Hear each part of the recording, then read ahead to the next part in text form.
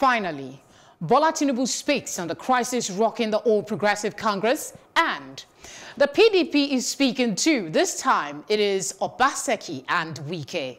This is Plus Politics, and I am Felicity Ezewuike.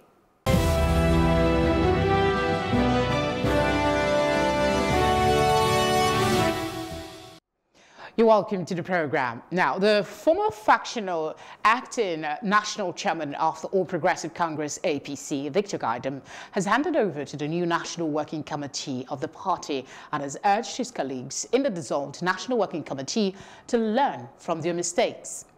An elder statesman of the party and former governor of Lagos State, Senator Bola Tinubu, has accepted the decision of President Muhammadu Buhari and has appealed to all former members of the National Working Committee and all members of the party to shield their swords and look at the larger picture. Joining us to discuss this is legal practitioner Liborius Oshoma and Nelson Ekujumi, a public affairs analyst. They both join us via phone. Thank you, gentlemen, for joining us on the program. Thank you for having me. Thank you. My pleasure. All right, let's start with you, Barrister Oshoma. There are speculations as to Giadom's fate after the convergence of the caretaker committee. Let's start from there. Has that now been laid to rest with this handover?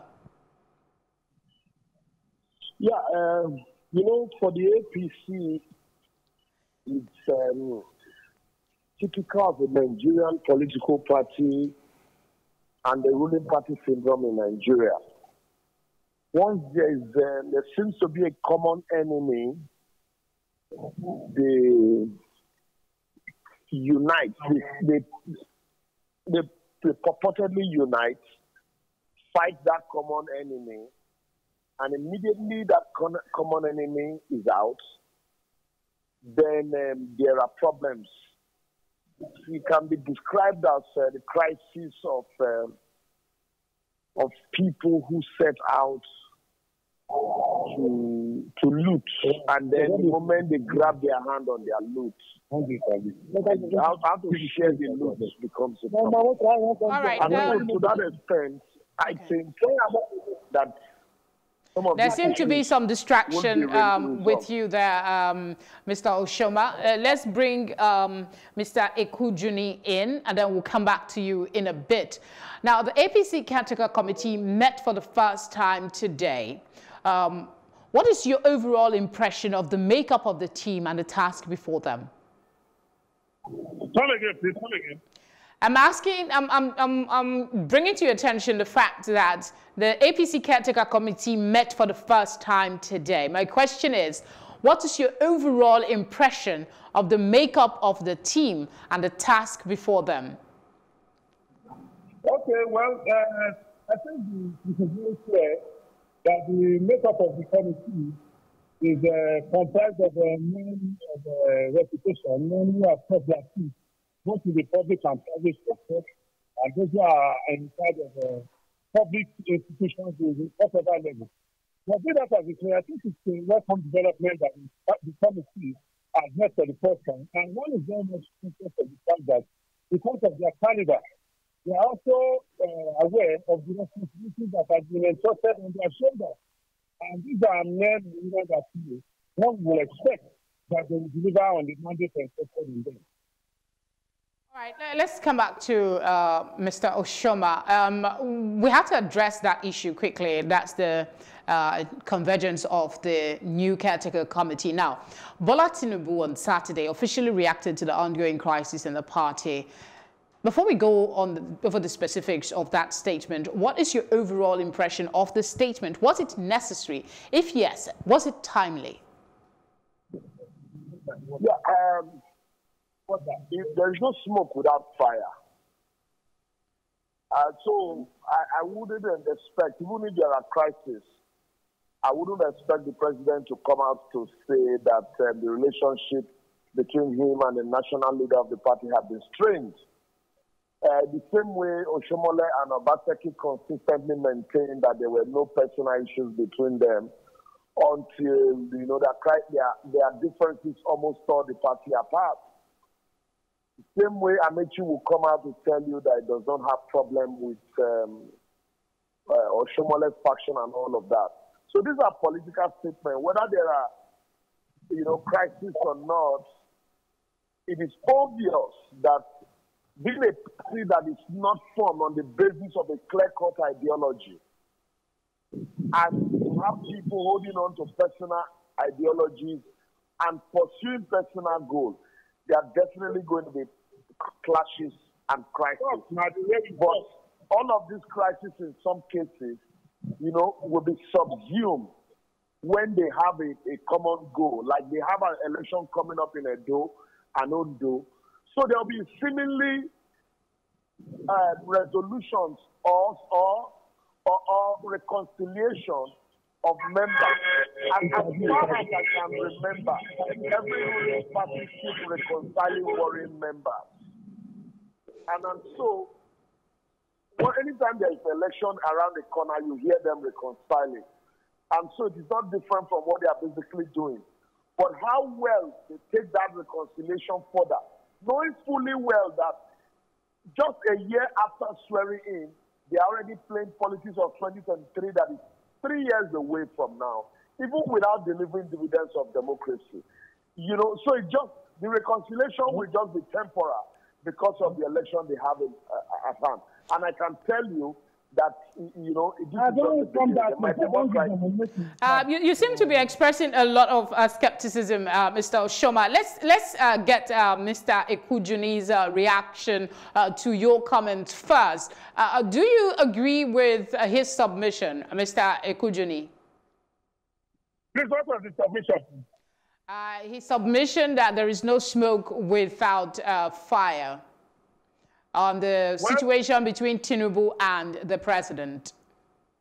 Well, I wouldn't know where you are seeing smoke. And for me, when two elderly citizens, two statesmen come out publicly and say there is no risk between them, and people continue to insinuate, well, we should leave them with their thoughts. They have the freedom to insinuate, they have the freedom to peddle whatever they feel like. It is within their prerogative to do that. But when the persons involved have come out to deny it, I don't know what people want else than to listen to that truth. But it is not unexpected because, we live in a time where, the doubt has become a thing of daily living. Even within our homes, we don't have that trust within ourselves. So it is not unexpected that even when somebody comes out and says, look, my name is Felicity, people will continue to doubt, even when your father or your mother and members of the family have come out publicly to attest that, no, this is our son, that is his name. So it is a natural occurrence in this time, and it is rather unfortunate. So we need them to run riots, to run wild with their thoughts. I'm curious as to your reaction to comments that Asiwaju's statement was a form of reassertion of his authority in the APC. When you juxtapose that with the statement that was given by the presidency, some people tend to lean towards that part of the argument. What is your position on that? My position on that is that actually Tinubu does not need any statement to assert his prominence in the party. His membership and status in the party has been emphasized time and time again. And it has even been tested at the polls, and we have seen the results clearly. So for him to come out with a statement does not, re-emphasize that, he is a political giant who has tested the waters time and time again. But be that as it may, the statement that he has issued that is in line with the fact that one of the only means of disabusing false narratives is for you to come out and give your own perspective. And the man has come out publicly. He said, "Look, there is no rift between us." But people have to hold on to that. And it is part of the political maneuvering. It's part of the political gymnastics that we have come to live with in this time where a lot of our people, maybe due to arguments, tend to look into issues that has no bearing with their daily living. Let me quickly. Standard of living of the Nigerian people, Mr. Ekujini, let's give room to Mr. Oshoma to speak. But I want you to speak on a submission. I know you want to react to that. You can do that, but add on to that the elder statesman suggestion to, I'm talking about Chief Ayo Adebanjo. He is also of the Afenifere. He has advised that Asiwaju should leave the APC to avoid further embarrassment to his political career. Is that the interpretation you would give to recent events of the party, at the party rather? No. I am not one to support that view that once there is a disagreement among politicians that you should leave and go form another political party. How well you are able to resolve those crises also tells a lot about your political tolerance of opposing views and your problem-solving ability in terms of management of crisis. And then also, I said that APC crisis, the list must not have been heard of them. These allegations are not unfounded, because it is obvious, it is visible to the blind and audible to the deaf that the people who are interested in the politics of 2023, even though they are yet to deliver. Mr. Oshoma, let me interject and ask you to ask the person that's speaking beside you to stop, that his comment is interfering. I'm alone. It says Nesrin Ekujimi's this thing that is interfering. It's on the roads, and so I'm alone where I am. There's nobody seated close to me. All right, go ahead then. Mr. Okujini, please, could you refrain from responding so we can actually hear him speak? Okay, thank you very much. All right. So, my allegations are not unfounded.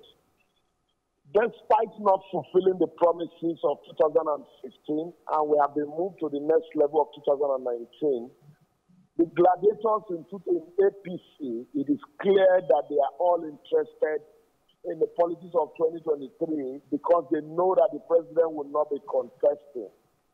And so you see some people from the north and some from the south arguing for the #1 seat. That is what actually led to the crisis in APC.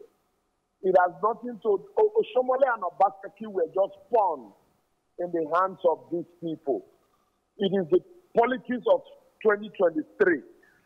And I have said that once the elections are over in Edo and Ondo, they will dig in properly for the politics of 2023. But in that statement that was released by Asiwaju, Mr. Oshoma, he said he doesn't know what people are talking about. 2023, that he hasn't even bettered the idea.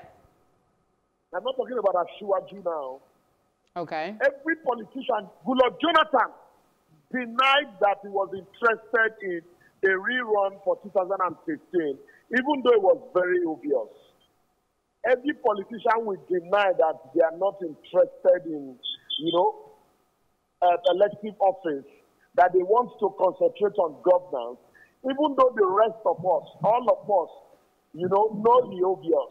It's very difficult to us. They are all interested and they have good soldiers that are doing their bidding. But I do not subscribe to Asiwaju leaving the APC because there are disagreements. But whether there are disagreements, it is obvious that there are disagreements. Let's not shy away from all of those letters and all of those makeup that we see in public. It's very obvious that the House of APC is not well.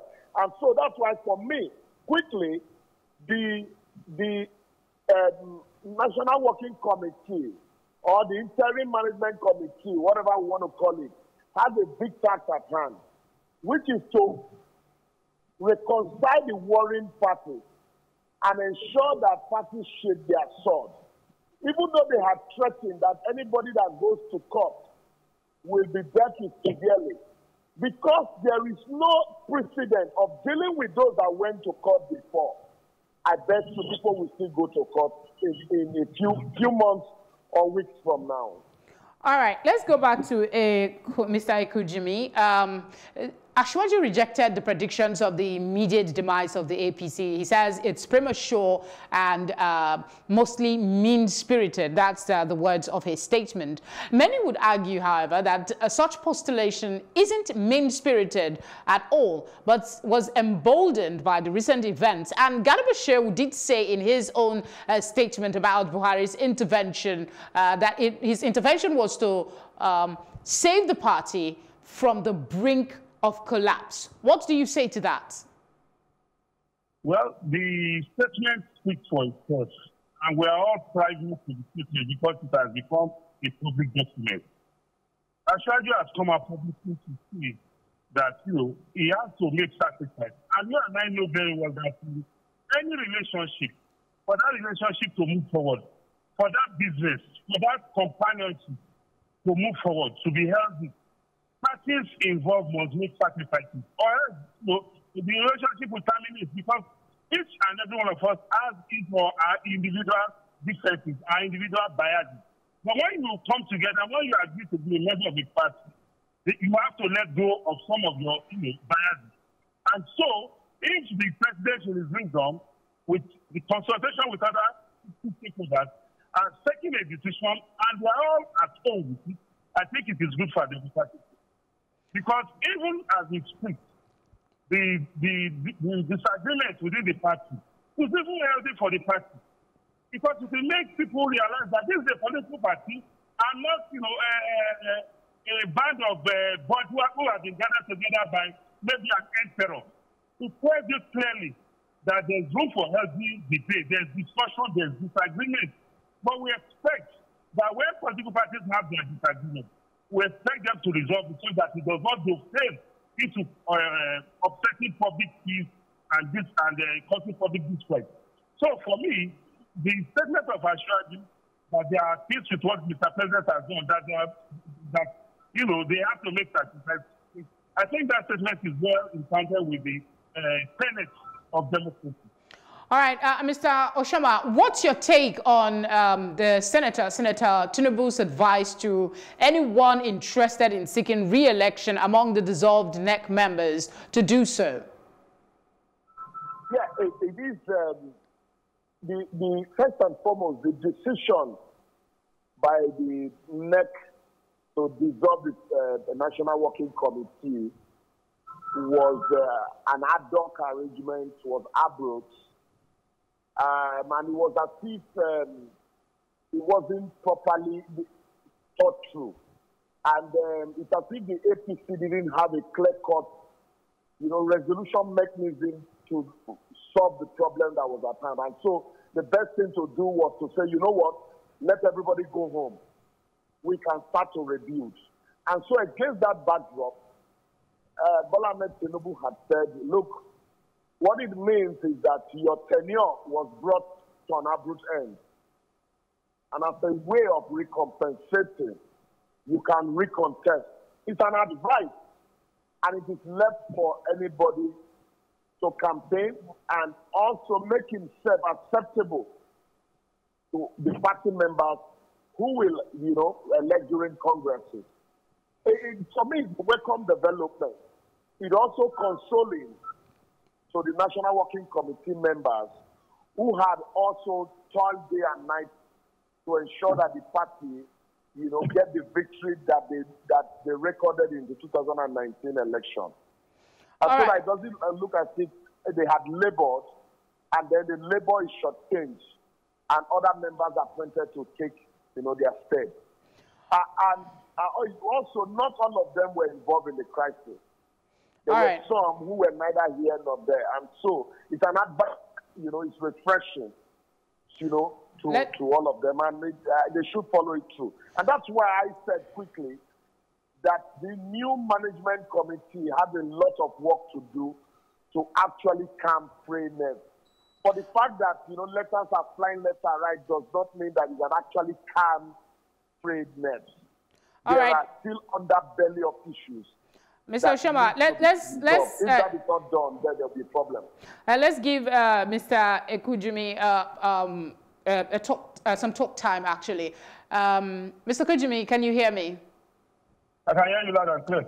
All right, Mr. Tinubu admitted that many of the APC members have lost their balance because of their personal ambition, which they allowed to outweigh other considerations. How confident are you that this new caretaker committee will be able to address these concerns and bring warring parties together? Well, I am optimistic, and I want to give them the benefit of that because I believe they recognize the enormity of the tax on their shoulders. Because as I speak, they are also conscious of the fact that their political destiny rests on them having a stable sheet, rests on them having a united house, because we all know the consequences of a divided against itself.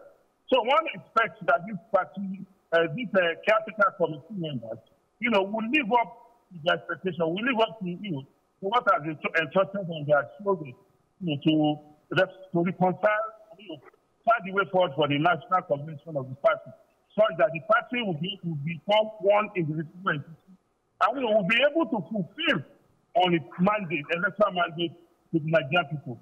I want to believe, because I'm an optimist, I want to believe that these are men and women who will not allow their name to be spoiled by, failing, in performing the task. All right, you seem to have a reaction, Mr. Sharma. Just in 30 seconds, if you can.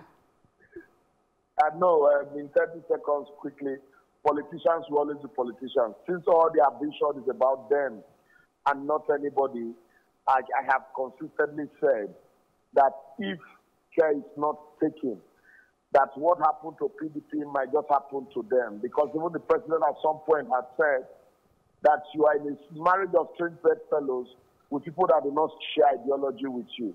Right. And so if they don't share their ambition at this stage, like Ezewuike has said, and focus on the direction that they had promised Nigeria, it will be difficult for them to even be together by 2023, not to talk of even winning an election in 2023. All right, Mr. Sharma, thank you very much for your input on the program. My pleasure. Mr. Ekujimi, your final thoughts in 30 seconds as well. Well, I'm sure if you look at the time, you gave Sharma more than 30 seconds. But be that as it may, I think I want to thank you for this opportunity and also call on members of the capital committee of the party to recognize the fact on their shoulders. I recognize that the party has a larger mandate to the Nigerian people, and their name or whatever they do now will go a long way in etching their name in the history books. All right, thank you very much for your time and your input as well. Thank you very much for having me. All right, we will take a short break now, and when we return, what is Governor Obaseki saying about his new party? That's our conversation after now.